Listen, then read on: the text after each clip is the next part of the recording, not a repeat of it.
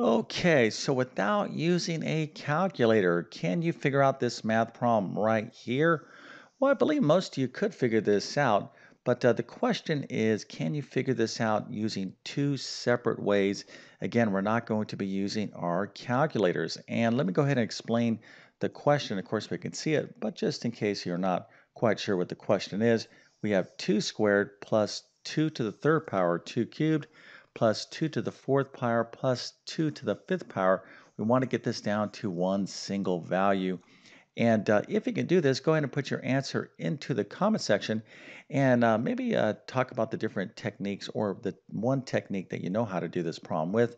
I'm going to show you the right answer in just 1 second. And then, of course, I am going to solve this problem using two separate techniques that I think most of you should be kind of at least thinking about if you are at a certain level of mathematics. I'll talk more about that in just 1 second. But first, let me quickly introduce myself. My name is John, and I have been teaching middle and high school math for decades. And it really is my true passion to try to make learning math as easy as possible. So if you need assistance in mathematics, check out my math help program at tcmathacademy.com. You can find a link to that in the description below. And if this video helps you out, don't forget to like and subscribe, as that definitely helps me out. Okay, so let's just go ahead and take a look at the right answer right now. Again, I'll show you two approaches, and there's probably one approach that most of you took, which is the easiest approach. Then I'm going to show you, of course, another completely different way to look at this problem. But the correct answer is 60. All right. So if you got that right, that is fantastic. Again, I'm not judging whether you did it the easy way, hard way, or whatever method. The bottom line is if you didn't use a calculator and you got 60, that is definitely cause for celebration. So let's go ahead and give you a nice little happy face, an A plus, a 100%, and multiple stars so you can brag to your friends and family that indeed you are a certified professional expert in the area of powers and exponents. Your family really won't know what that means. But it just sounds so cool to be like, wow, just keep up the great math work. And you'll be like, yes, yes, indeed. I get smarter every day because I watch this guy on YouTube. He's amazing, etc., etc. Okay, now if you didn't get this right, no problem. This is not that difficult. And let's go ahead and get started now by actually looking at the easiest way to do this problem. Okay, now the first thing we need to understand is what does these little things right here mean. Okay, now I'm kind of assuming that most of you know what 2 squared or 2 cubed mean, but maybe some of you don't. So let's just kind of review this. Okay, so 2 squared means take 2 and multiply it by itself 2 times. So that's 2 times 2. So 2 cubed means take 2 and multiply it by itself 3 times. So that's 2 times 2 times 2. 2 to the fourth, you kind of get the idea right here, right? Is take 2 and multiply it by itself 4 times, and 2 to the fifth means, hey, take 2 and multiply it by itself 5 times, okay? So if you just, have basic multiplication skills, you would handle all this multiplication first. Remember the order of operations, we have to handle multiplication before addition, or exponents, powers before additions. So that's kind of the main idea here. But in terms of evaluating these powers and exponents, they're pretty straightforward numbers. So you can just be like, oh, 2 times 2, I know what that is. 2 times 2 times 2. Hopefully you can figure that out. And let's go ahead and actually see kind of the easiest approach to do this. Of course, you need to understand what a power and exponent is. And I just kind of explained that, right? All right, so 2 squared is 2 times 2. Of course, I hope you know that that is 4. 2 cubed is 2 times 2 times 2. So 2 times 2 is 4 times another 2 is 8. All right, so how about 2 to the fourth? That is 16. So that's 2 times 2, which is 4, right? And then a 2 times 2 again, that's another 4. 4 times 4 is 16. And then 2 to the fifth is basically 2 to the fourth times another 2, right? So that's 16 times 2, or 32. Okay, so now what we're going to do is simply take all of these numbers right here and add them up. And when we add up 4 plus 8 plus 16 and 32, you're going to get 60. Okay, so this is the easiest approach. And quite frankly, if you were asked to just answer this question without the aid of a calculator, you would do it this way, and you would, of course, get the answer of 60. Now, some of you might be saying, well, hey, why are you asking me to solve this using another method? Isn't it good enough just to answer the question correctly?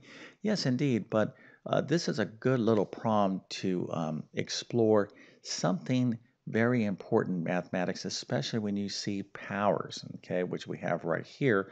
And there is some sum. So this is kind of a problem that I'm hoping you can identify some patterns. All right. So some of you might be saying, I'm totally lost. No problem. I'm going to show you what I mean right now. But before I do that, I am going to ask you to subscribe to my channel if you have not yet subscribed. And when you do, make sure to hit that notification button. This really does help me and help my channel. Okay. And helps that YouTube algorithm. My objective is to reach as many people as possible.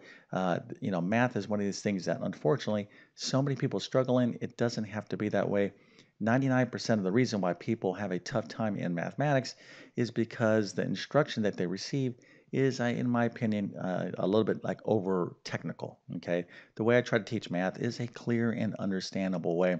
So if you like my instruction, this really does help. And by the way, if you're new to my channel, you'll find 2,000 plus videos from basic math to advanced math like calculus. All that's there for you, and of course, everything in between. Okay, so back to the problem. Okay, so one way you could look at this problem here is to factor out the greatest common factor. All right, so here you might be saying, what is this guy talking about? GCF? I don't want to do this using a GCF. You might be like, I'd just rather do it the easy way. Well, this is important because if I change these twos to like a variable like x, okay, of course you would have to kind of approach this problem in a different way. All right, so what I'm kind of showing you here is a simplified version of a problem you could see in algebra. Okay, so let's go ahead and see how we could factor out the greatest common factor and do this problem in a completely different approach. All right, so what is the GCF? Well, it is the greatest common factor. Okay, but let's go ahead and see what that actually means here. So 2 squared is the same thing as 1 times 2 squared. Okay, so that is the same thing as 2 squared, right? Now, 2 to the third power is 2 times 2 times 2. Now, we could think of that as 2 times 2 squared.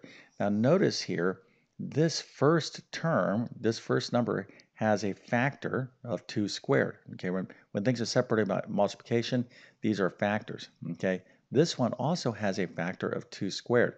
Now, this entire thing is a 2 cubed. This only has 2 squared, so we're looking for the greatest common factor. So these two right here have a factor of 2 squared. How about 2 to the fourth? Well, we could think of 2 to the fourth as 2 squared times 2 squared, okay? So again, our factor, or common factor of 2 squared is showing up. And then 2 to the fifth is the same thing as 2 cubed times 2 squared again. So if you look at the greatest common factor, they all have this factor right here, 2 squared, and it's the greatest a factor that they possibly can have because over here, the highest power of 2 is 2 squared. Now, another observation here is if we notice that 2 cubed is the same thing as 2 to the first times 2 squared, if you add the exponents, we get back here. When you're multiplying two powers with the same base, like here, 2 squared times 2 squared, you add these exponents, we get back to 2 to the fourth, or 2 cubed times 2 squared, you add these right here, you get back to 2 to the fifth. So I'm kind of, showing you this approach because this would be the kind of the thinking you would need to have if you had an algebra problem. Again, if we weren't dealing with numbers and we were dealing with variables, okay? You need to understand the greatest common factor, and you need to be able to, factor out the GCF. Okay, so now we're going to do something very interesting. So because we have this greatest common factor, okay, I can factor it out. In other words, I can put this right here, 2 squared, put parentheses, and this is an illustration of the distributive property. Okay, so I'll kind of walk through here. So without making this video too long, if you are struggling a bit with what I'm saying, then you need to review the distributive property, factoring. So let me give you a couple quick suggestions. One, if you need help with like basic mathematics, if some of this basic stuff is kind of get to you, check out my Math Foundations course. I'll leave a description I'll leave a link to in the description below. But if you need help with powers and exponents, you may want to check out like my pre-algebra or algebra 1 course. Also, I have a ton of additional videos on factoring, powers and exponents, etc. on my YouTube channel as well. Okay, but the main idea here is we want to factor out the GCF, and that is 2 squared, and we're going to use parentheses, and what remains? Okay, well, let's go ahead and see. 1 is what remains right here, so that'll be that 1 right here. 2 to the first remains in the second term, so there's our 2 here. 2 to the fourth is what remains right here. Again, we factored out the GCF, and then 2 cubed remains right there. Okay, and I know this is getting kind of busy, so let me kind of erase all this stuff right here so I can kind of make this point. If I took this 2 to the second and I multiplied back in 2 to the second, I would end up right here, plus 2 to the second times 2 is 2 to the third power, right? Or 2 to the first. 2 to the second times 2 squared gets me back to this situation, or 2 to the fourth, and 2 to the second times 2 cubed gets me back to 2 to the fifth, okay? So I factored out the greatest common factor, and now what I can do is simply just evaluate what's going on here, and I'm working with lower powers of 2. Okay, so this can make my life a lot easier. So let's go ahead and actually do that right now. Okay, so again, we factored out the GCFs. 2 squared is 4, parentheses, so I got 1 plus 2 to the first, or 2, plus 2 squared. 2 squared is 4. 2 to the third is 2 times 2, which is 8. So now we just have 4 times 1 plus 2 plus 4 plus 8. Remember, order of operations, I have to do what's inside parentheses first.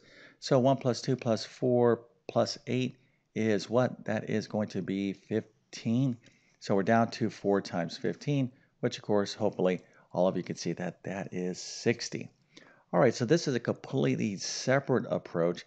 Again, this would be kind of very, very important if I had x squared plus x cubed plus x to the fourth power all over x squared, okay? One of the most common mistakes that students do in math is like, oh, I see an x squared here and x squared here. I'll just cross cancel. Wrong, wrong, wrong, and you'll get many points off. Do not ever do that in mathematics. What you have to do here is you have to factor out this x squared, okay?